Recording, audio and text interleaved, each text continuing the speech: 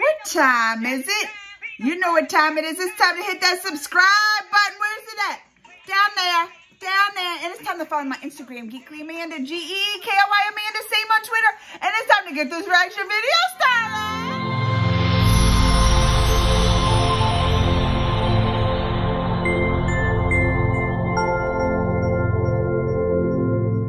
All right, y'all.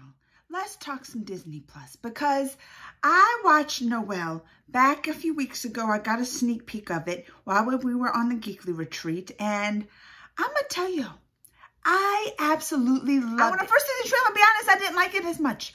But after watching it together, all the movie together, and this little sneak peek, I was like, this is one of my new favorite Christmas movies. Yes, it is my new favorite Christmas movie. One of them. I mean, a Christmas Story will always win out for me. The Red Ryder BB guns and all that. But it is up there in my new top favorite fives. I feel like a lot of flack has been given to this movie lately.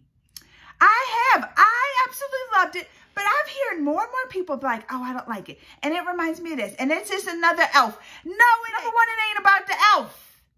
It's about, she is the daughter of Santa Claus, right? So it ain't about the elves. And yeah, it's going to be set in the North Pole and about all those, the people up there, the reindeers, the elves.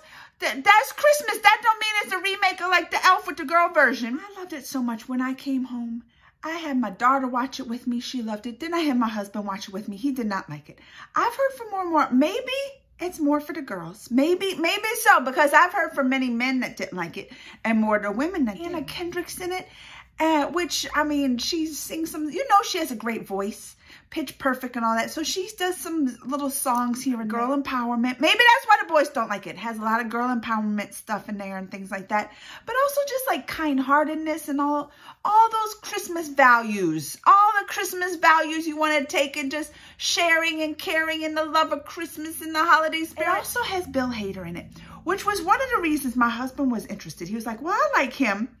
But then his role, I guess, he had a small part, and it didn't show a lot of his normal type personalities that are in films. So maybe that's why he didn't like it so much. It's one of the things that drew him to the movie, but he was like, I didn't really like his role in it. Okay, I can see that. It's not one of Bill Hader's traditional kind of roles, or traditional characters that he plays. So I can see maybe if one of his fans, you didn't like him in it. The movie for me was awesome. I have watched it so many times since Disney Plus came out. I'm going to watch it all through the holidays. It's going to be one of my top favorites that I'm going to replay over and over. And I enjoy it. Let me know what y'all think, because I've heard a lot of flack. All right, if you have flack, I don't want to hear it. No, I want to hear it, but tell me why you don't like it. That's what I want to know. People are saying they don't like it, but tell me why you don't like it. And if you do and agree with me, I want to hear it too, because, hey, we got to stick together. We got to stick together on this. So let me know, comments, thumbs, all that. Till next time. Mwah.